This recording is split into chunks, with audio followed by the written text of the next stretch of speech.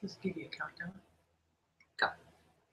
Good morning, everyone. I know that some of you joined me on my Facebook page, the healing page, just 2 seconds ago, which is why we're a little late starting this morning here, but that's okay. So for those of you who weren't able to join us on the healing page, go to the healing page and find out all about the Healing Minute and how you can be a part of our team for our Healing Minute. All right, today's subject is mind over matter, mind over body. But before we do that, I would like to say, first of all, good morning to my spirit guide, Grey Eagle, who is, as always, standing to my right.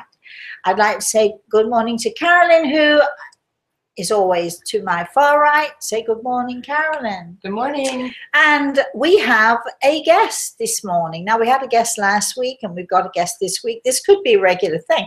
And so our guest this morning, excuse me, our guest this morning is Peggy. Now, some of you, as you've been joining us for these live shows, have probably seen Peggy writing in questions, etc., etc. But it just so happens, and I didn't realize this until a little while ago, but it just so happens that Peggy lives just down the road. Don't you wish that you just lived down the road so you could pop in and join us for these YouTube sessions? Peggy, good morning. Good morning. Are you enjoying yourself so far? I am. I'm having a lot of fun. Good. Well, she's having a lot of fun, but in a minute I'm going to bring her on camera, and then she's already turning her nose up at that idea. All right, let's come back to the subject. Excuse me. We have a few questions, but before we get into the subject properly, I'm going to tell you a little story, because this story illustrates what it is, what the subject is today. It illustrates how using our mind and using the magic of love, we can actually affect what's going on with us. There are so many people we have emailing us all the time who are saying, you know, I'm sick or I'm depressed or whatever, for whatever reason, they're saying different things. And you know, what can we do to help ourselves? Well, here we go with today's subject. All right, so the story is about a little girl, and I'm ashamed to tell you that I've forgotten her name, but she was a patient of mine for a couple of years. She was I think 7 or 8 years old when she first was brought to me by her parents. And this little girl, and those of my healers who are watching, and those of my friends and healers in England who are watching, I know are going to remember this story very fondly.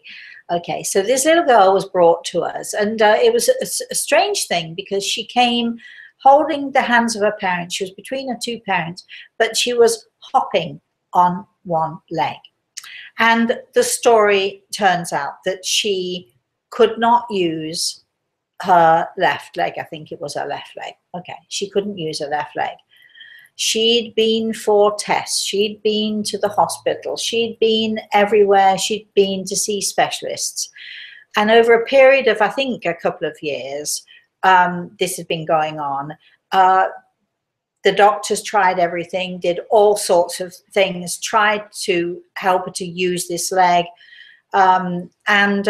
Generally she had the best help and the best care of the medical profession. And in the end, because she hadn't been able to use this leg, she couldn't put her foot down on the ground. Because she hadn't been able to use this leg, the leg had started to, the muscles had started to atrophy. Her leg began shrinking and getting smaller. Basically, it was beginning to wizen away. I mean, that, you know, that's what was happening. And you could see the foot size on the left leg was much smaller. She had to have, you know, 2 pairs of shoes, one to fit the right foot, one to fit the left foot, because her foot had started to shrink a little bit. And you could see she had no calf muscle on this leg. It was just like a thin stick, whereas the other leg was quite, you know, muscled and so on. All right, so now 2 years later, the doctors can't do anything about it. They're seeing the leg is the muscles are beginning to atrophy. They are worried now that all sorts of other problems could occur. And the only solution now was to amputate the leg. Now, to amputate the leg of a 7-year-old little girl is like, that's huge. It's it's a huge thing. Nobody wants to do that. Of course, it happens all the time. But in this particular case, these parents were just desperate and they didn't know what to do.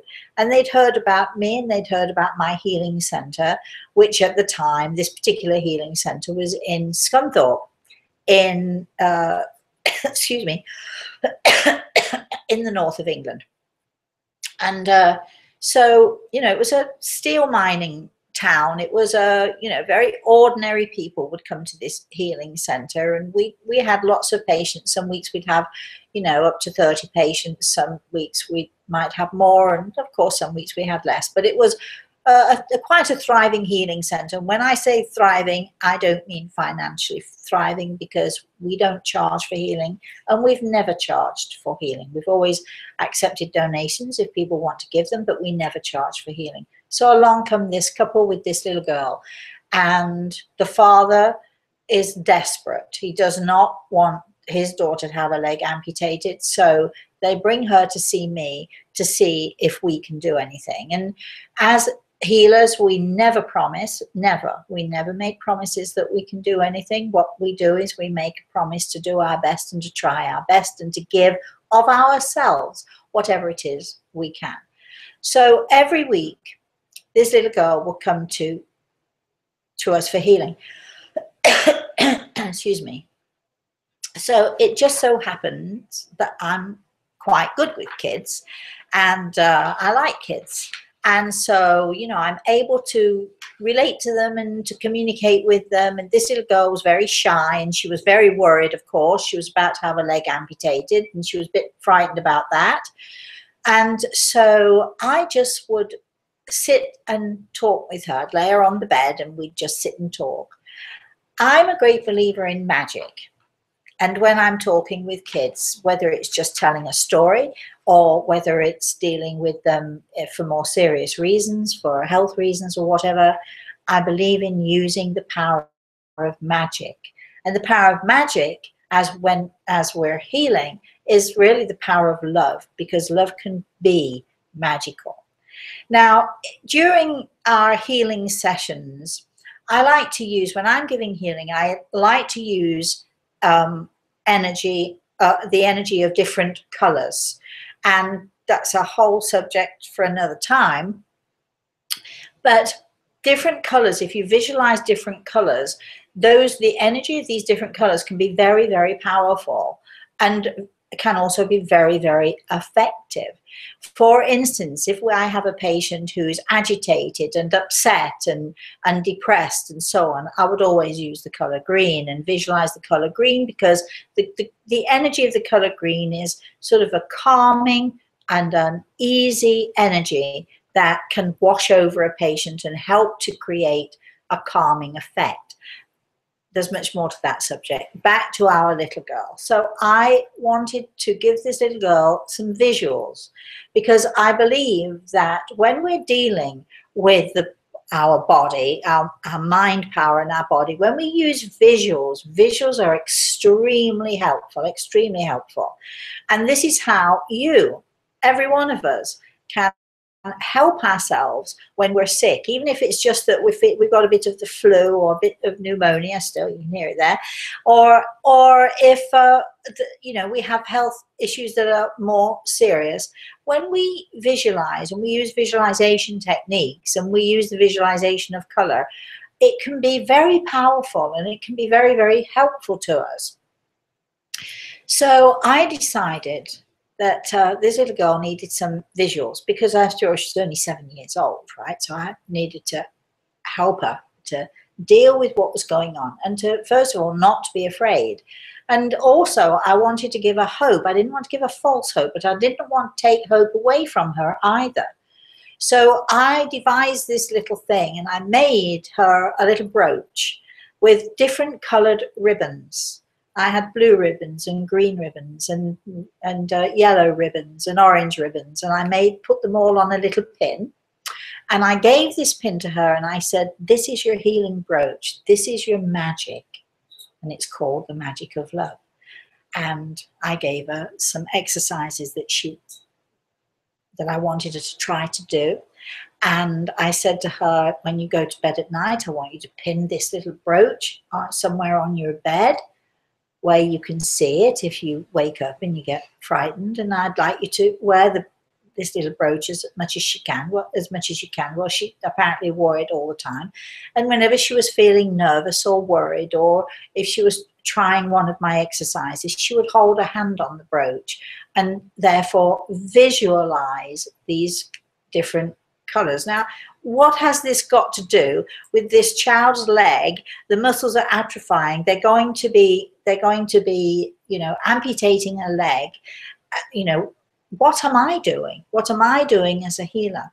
Well, what I am doing, what I tried to do with this little girl was I tried to create in her the mind power that we all have, and I tried to help her to use it in a very positive way. I know you can walk, but you have to believe that you can walk. I know that you're going to be fine, but you have to believe that you're going to be fine.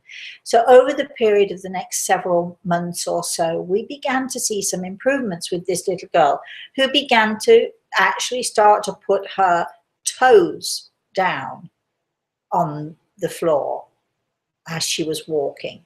So she wasn't quite hopping anymore. She was sort of hobbling. Then, unfortunately, I went away. I went to Hong Kong and I was away for 6 weeks. And all that progress that we'd made with this little girl just seemed to just go out of the window. And I had this frantic message a week before I was due to come home, that this little girl she was right back to where she was. She couldn't put her foot down. She couldn't do this. She couldn't do that, etc., etc. Mind power. Mind power can be positive. Mind power can be negative. And I think that this little girl associated all of this with me personally, because we by this time had built up a great relationship. And then I wasn't there. And it was almost as if, even though she knew I was coming back, it must have felt to her, again, the mind tells you I've been abandoned. She felt abandoned, and so she'd begun to go downhill. So a couple of weeks later, I was back at the healing center, and she was back again. And yes, we did have to start all over again, but she's 7 years old, so almost 8 by this time, 7 years old, and that's okay. Sometimes healing takes patience. Sometimes healing takes a lot of work, and this little girl, we used her ribbons and we sang the rainbow song, because those of you who know me well know that I love the rainbow song. I teach my grandson the rainbow song, because the rainbow song is all about color and energy and power. So I think, again, if you're looking for a way to help yourself, if you're sick, if you have health issues, I would say to you, learn the rainbow song. That's the first thing you have to do. You have to learn the rainbow song. So we sang the rainbow song. She had her brooch of ribbons. She had all the tools that I could give her. Now the only thing she had to do was to get it into her head, into her mind, that she could affect this, that she had the power if she wanted it, and she could use that power. Cutting a long story short, several months went by. It was very funny because, unbeknownst to me, I was not aware of all of the other patients who, every time this little girl came out of my room and walked into the main hall where my patients were, all the other patients would look. They'd look at her leg, they'd look at her, they'd see how she was doing. And then, yes, one day, finally, she came out of my room and she was walking, foot firmly on the ground and walking, and now it was time to give her exercises. But as she walked out of my room and into the tea room, all the patients stood up and they all applauded her. And I think every single patient there was as thrilled as my team and I were that this little girl was cured. She was running. She rode a bike. She was a swimmer. And she eventually went on to a TV show because, you know, it was a big fancy TV show because people had heard about this miracle child with this little miracle of love that had helped her and saved her leg. Of course, I'd love to tell you that my team and I got so many accolades and we got huge news coverage and so on and so forth. Unfortunately, we weren't mentioned at all. But that's okay, because as healers, we don't do it for the accolades. It'd be nice to have them, but we don't do it for the accolades. We do it for the joy of it, and we do it because that's what we do. That's what we decide to do. So that little girl is probably, I'm going to say, probably 30 years old now. She might be a little older. Maybe she remembers. I think she does. Maybe she remembers us. I'm pretty sure she remembers me. I'd like to think she remembers my team. But whether or not she does, we remember her. Mind over matter. Encouraging people to use their mind and their mind energy. That is part of what healing is about, and it works. It really works. Do we have any questions? Do we have any comments? We have a couple of comments and questions. Okay, let's go. Comments. Let's see. We've got a Sammy and Alina watching, and they're hello, Sammy and Alina. Hello. You're beautiful. You look beautiful today. Oh, how nice. All right. And then such flattery. There I am saying, nobody gives us accolades, and then I get 2 gorgeous accolades. Thank you, darlings. And then we've got Joyce. She's here. Hello, Joyce. You gave her healing on the healing page a few minutes ago. Oh, good. How is she feeling? She's happy to be here. Okay, well, she's glad she made it. Well, good, good. And then we've got somebody new, Jean. She has a question. Okay, Jean, with a question. First, she says, you're such a cupcake. Sweet. Okay, then. I hate cake. Sorry. But, I mean, I love that comment. And that was a very nice little accolade there, Jean. So thank you for that. But I make these cakes. I'm a cook. People like cake. But I hate cake. I really do hate cake. When I make my chocolate cake and my lemon cake, which I'm very famous for, and also, of course, my cherry cake and my Christmas cake, and all those other cakes that I make, I do like Christmas cake.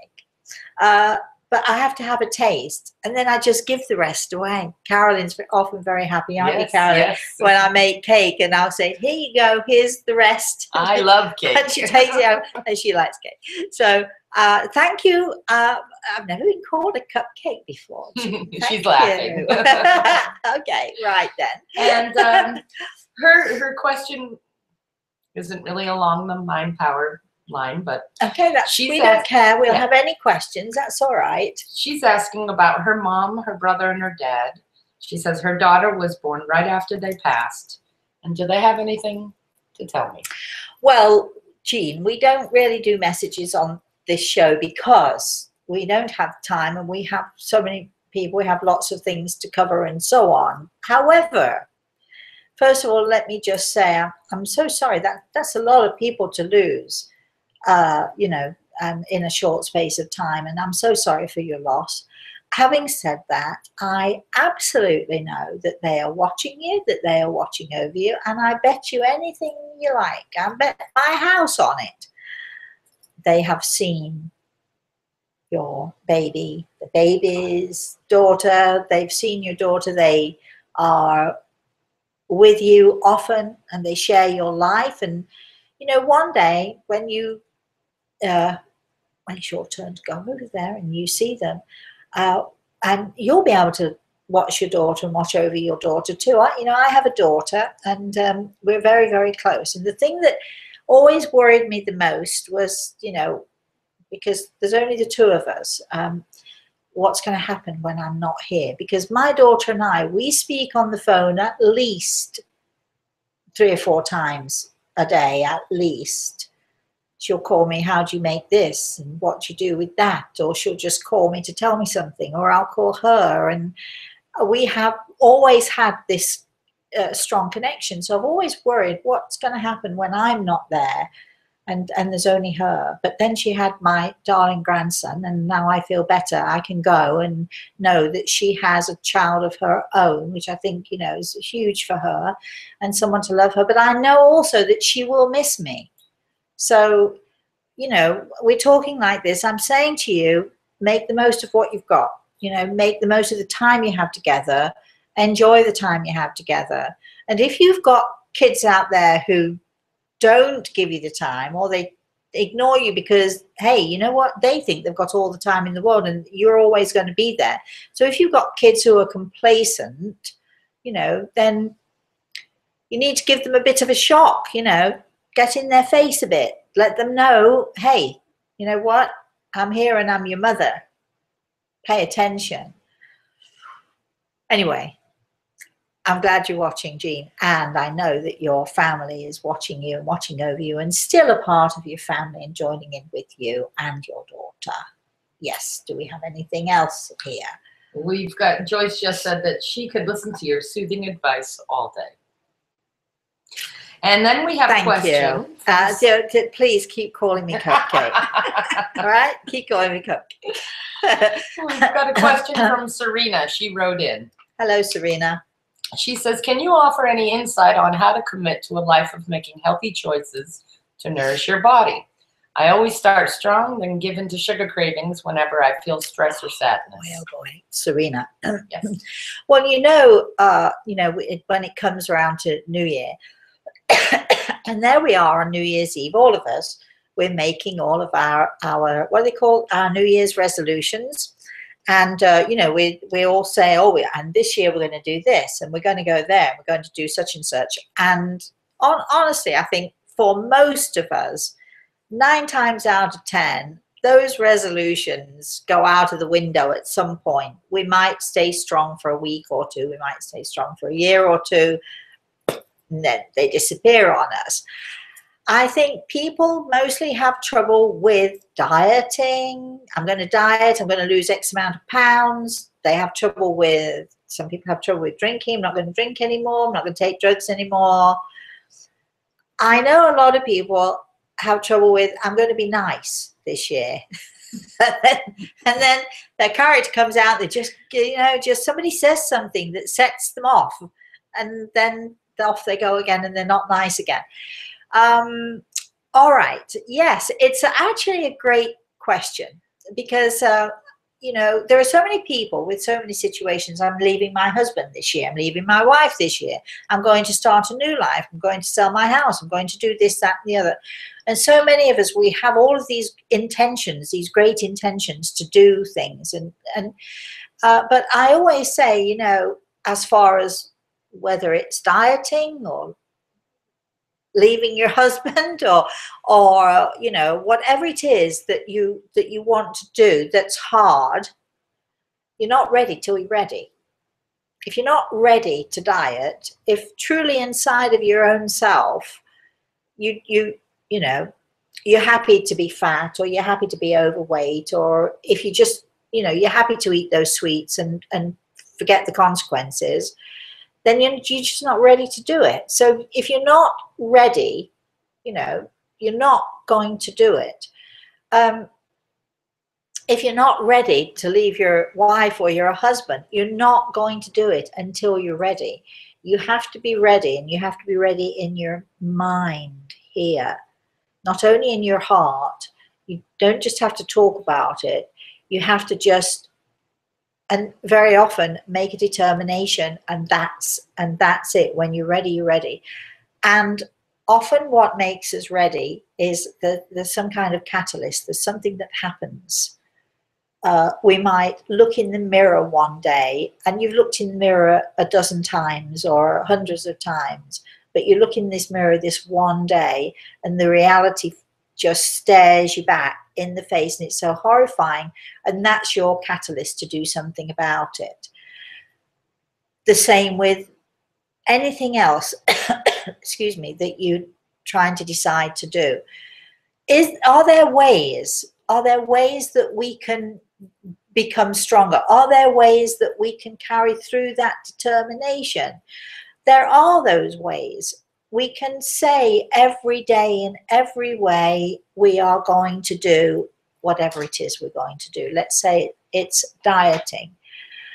But it's easier for some of us than others. It's easier for some soul signs than others. For instance, earth signs. We're planners and strategists. We've talked about this before.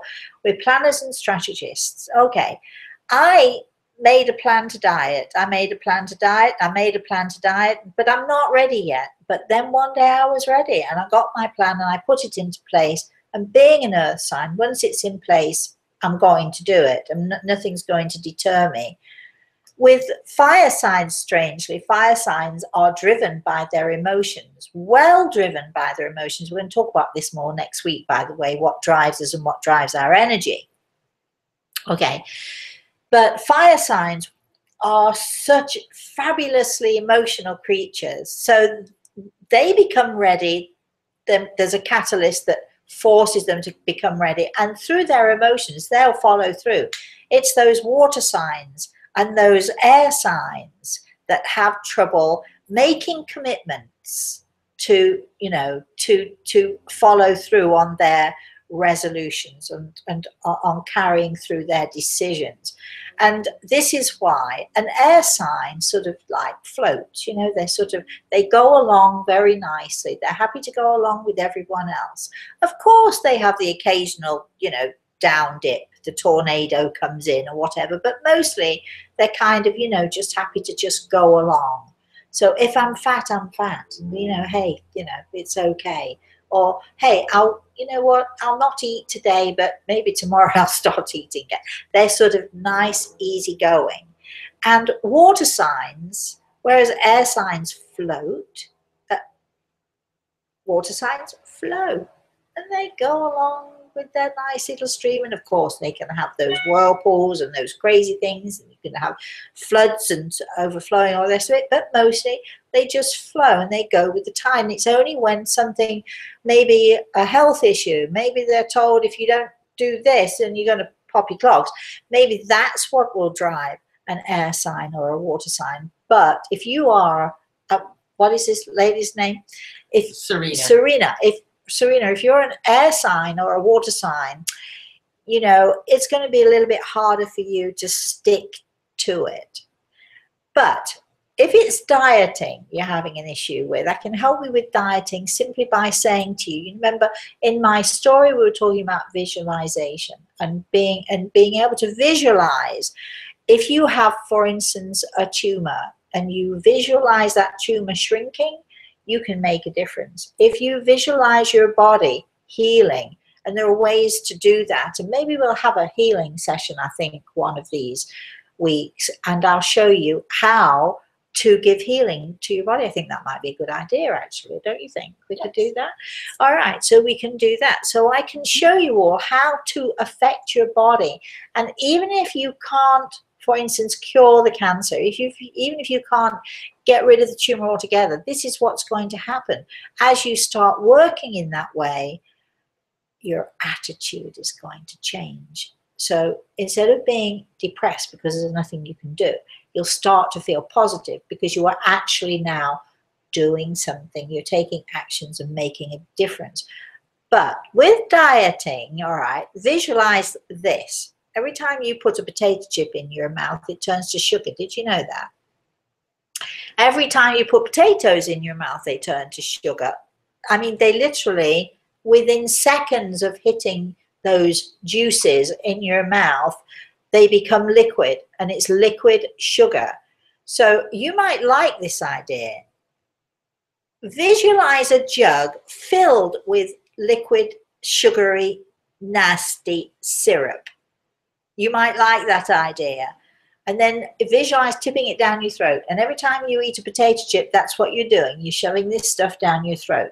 Another way you can help yourself is when you put something on your plate that you know is not good for you, it is a poison to you. Visualize it poisoning your body, because that is actually effectively what it's doing.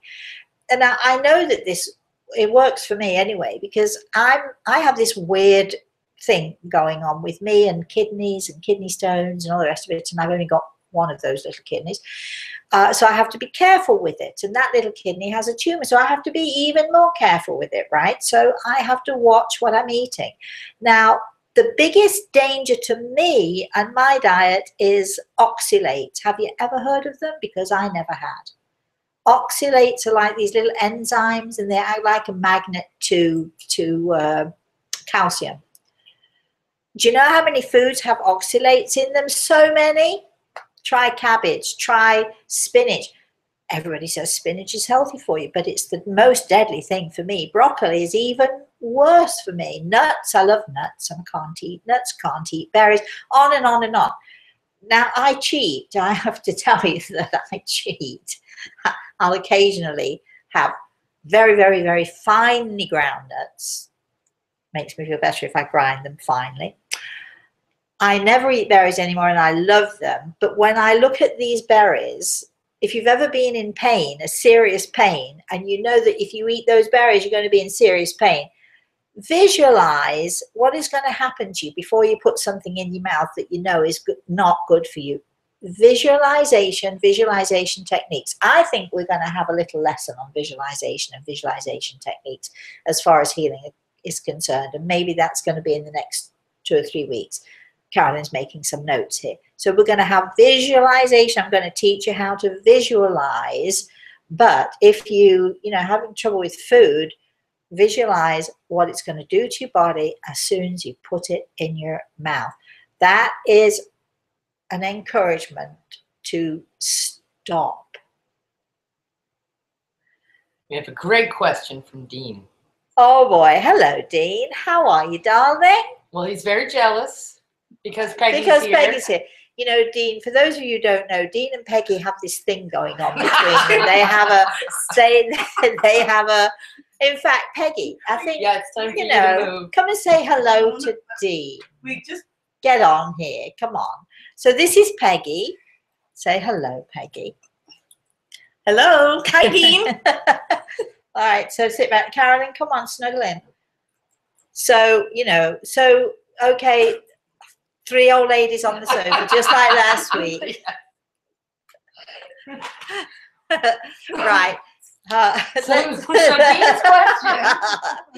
They're not really old, actually, but anyway, it's only me who's, oh God. Anyway, go on, darling. Yes.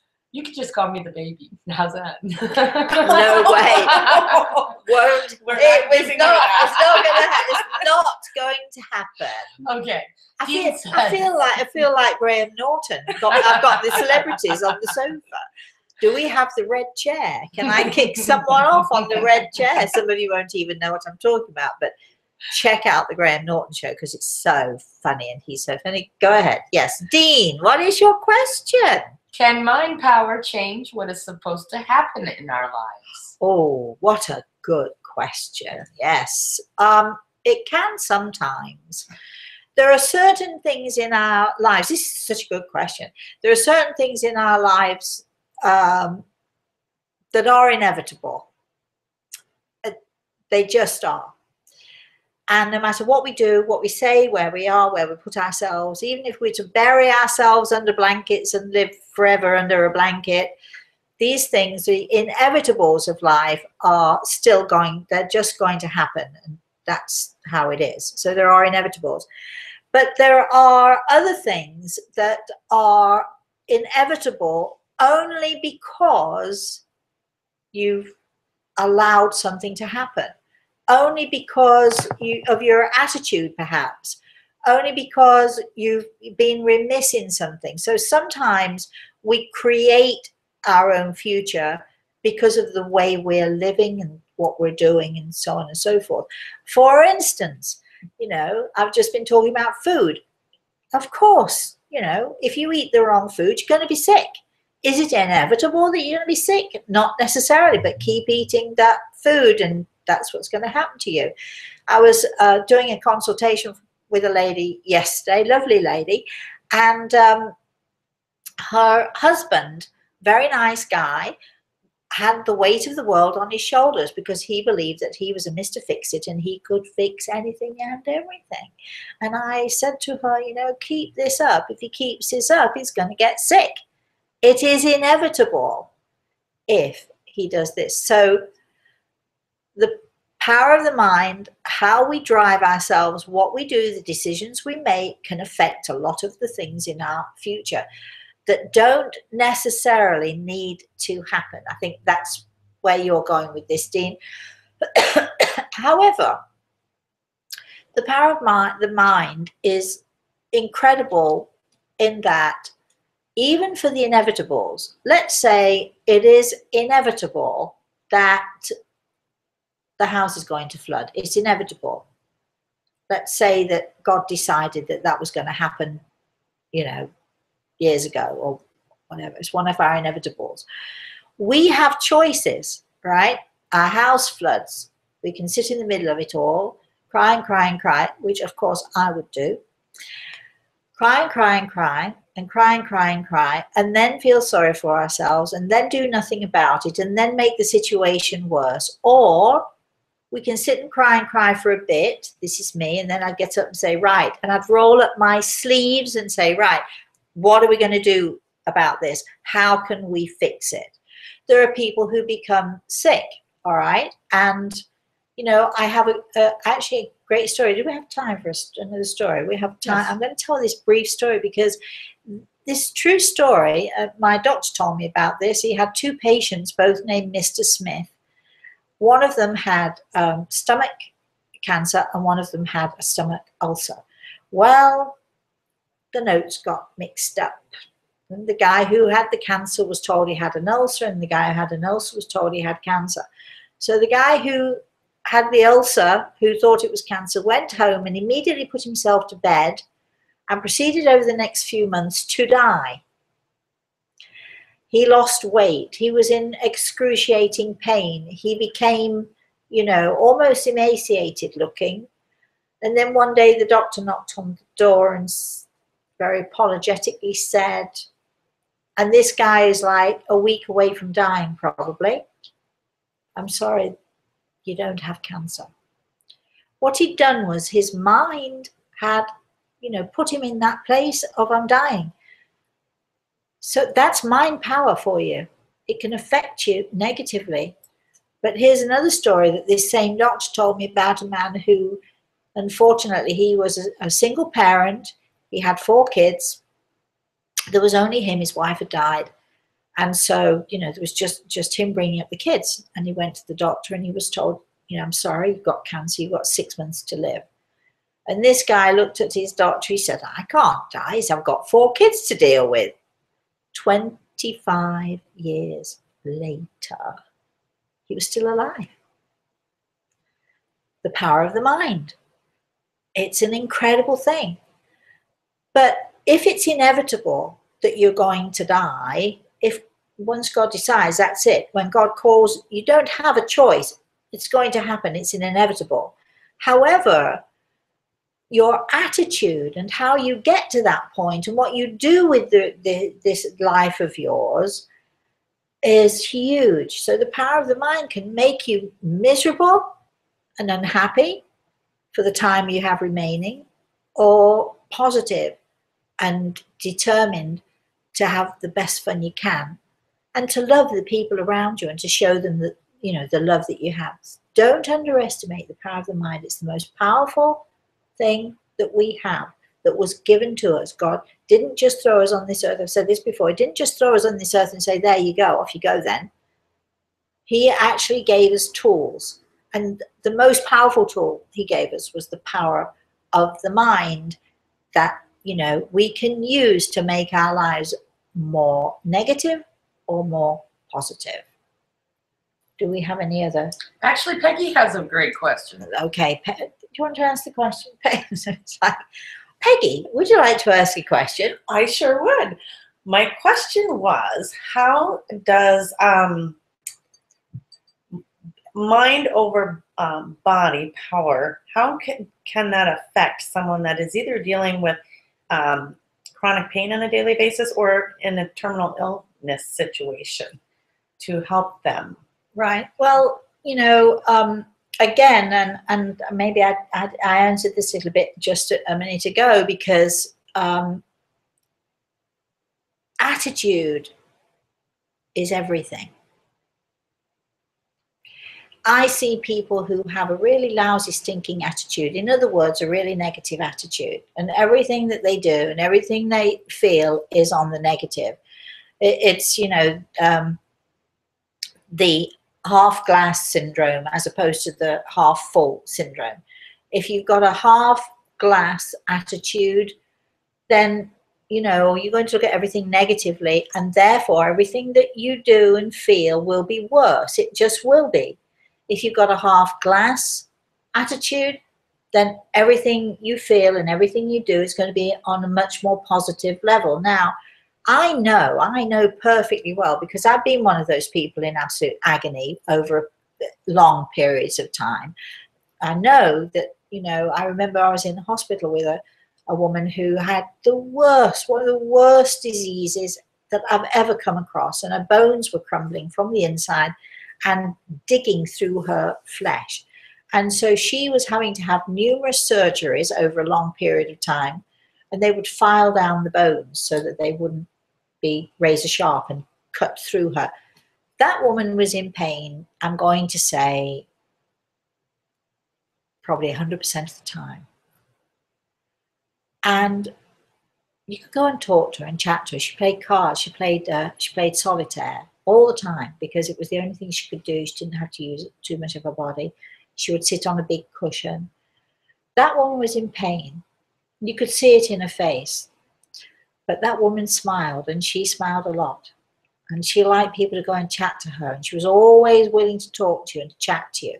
And she was always willing to give positive feedback to you. I mean, I was very young at the time. She was much, much older than I was. I was very young at the time in hospital and going through this horrible, incredible, and painful surgeries.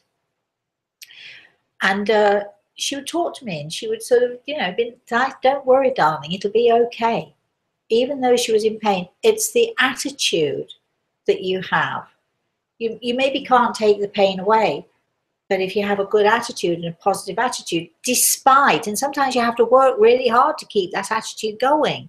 And sometimes you fail miserably, but if you keep trying, it will work for you. So if you have a positive attitude, you can, and sort of, it's the mind and mind power again. You can make things so much better. Yes, all right, you're dying. Look, as Peggy said to me yesterday, none of us is going to get out of here alive. We're all going to die. It was very funny, actually. I thought it was very funny. But, if you're dying and you're in pain, of course, it's awful. You're leaving your family behind. You're having to face almost what we feel is the unknown, because no matter how much we know, it's still the unknown to some degree. And yes, it's scary and so on. But that doesn't mean that you can't love your family. It doesn't mean you can't be kind to them. It doesn't mean that you can't use the time you have left to shower them with every ounce of love and positivity that you have, because, and there are people who, they, go to the negative and they cry all the time, and they're wasting the gift of life. And I get it. I get why you do it. This is not criticism or a judgment. What I'm saying is using the power of the mind and using the power of visualization, which is why I think we shall definitely do something with this and help people with this, because not everyone finds it easy to do it, can make this enormous difference to the situations that are going on in our lives.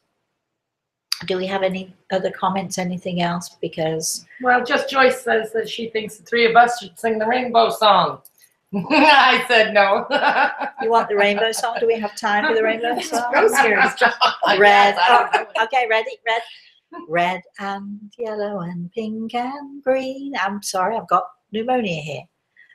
orange and purple and blue. You can sing a rainbow, sing a rainbow, sing a rainbow too. This is my grandson's song. I teach him this song. Listen with your eyes. Listen with your eyes and sing everything you see. You can sing a rainbow, sing a rainbow. Sing along with me. Red and yellow, come on you girls. Pink and green, orange and purple and blue. You can sing a rainbow, sing a rainbow. Sing a rainbow too. Yay! We did it. This is called the All Rosemary right, Show. it's called the You have to Rosemary sing. Show. Okay, so thank you to whoever she is here, Peggy, for joining us on the show today. Thank you to Carolyn. Thank you for all of you who wrote in or asked your questions and joined us, etc., etc. Thank you particularly to my spirit guide, Gregor. And if you want to contact us, Rosemary at rosemaryaltea.com. We are on Facebook. Check it out for the Healing Minute. Whatever else do we have to say here? Oh, the Soul Sign book. Oh, we're more than halfway through. Yay! We should be maybe by the end of next week. Definitely by the end of this month, you'll be able to get soul signs, and that'll be fun because then you can read along as we're discussing it on air. How about that for an idea? So in the meantime, thank you for joining us, and please, please, please, please, mind, power. Have a blessed, blessed day. We've got something else to say to you. What, Carolyn? Next week's show. Oh, next week's show What is... soul energy drives you? Oh, yes. We're talking about soul signs a little bit. What soul energy drives you? Now, can I say, please, have a blessed day.